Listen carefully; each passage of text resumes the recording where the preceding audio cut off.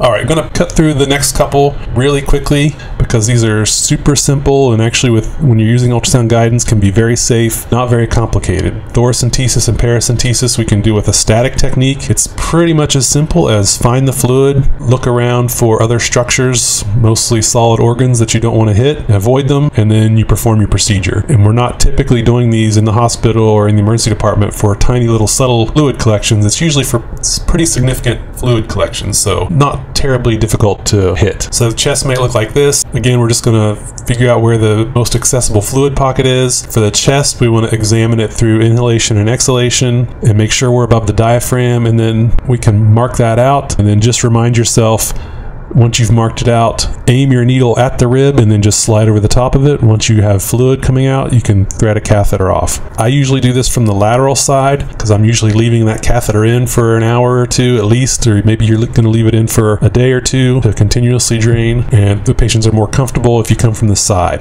That depends on your clinical scenario and some of your preferences. That's just my practice. But that's the chest. You find the fluid, just assure yourself that you're not near their spleen, their liver, or their kidney, and this is a procedure that shouldn't need a consultant or a radiologist or anyone to do this for you. With ultrasound guidance at the bedside, you can do this as safely and as effectively as anyone. Paracentesis, pretty much the same thing. We're going to find our fluid pocket. We're going to make sure that none of the things we want to avoid are nearby, and then we should be able to pretty easily stick that fluid and then drain as much off as we need to for the clinical scenario. So things we want to avoid: check out the bladder, make sure you're not close to it, liver, kidneys, spleen, and then some folks will talk about the inferior epigastric vessels. You definitely don't want to strike those. And some folks, and you'll see some literature about mapping them out and knowing exactly where they are before you stick peritoneal fluid. My practice is I find the best fluid pocket and then I just decrease the depth and make sure I don't see vessels anywhere in the soft tissue close to where I'm going to stick. And so once I've decided, okay, this is my fluid pocket, I'll decrease the depth all the way to I'm just looking at soft tissue, look in 2 planes, and if I don't see vessels anywhere near there, then I'm going to go there. I don't necessarily map out the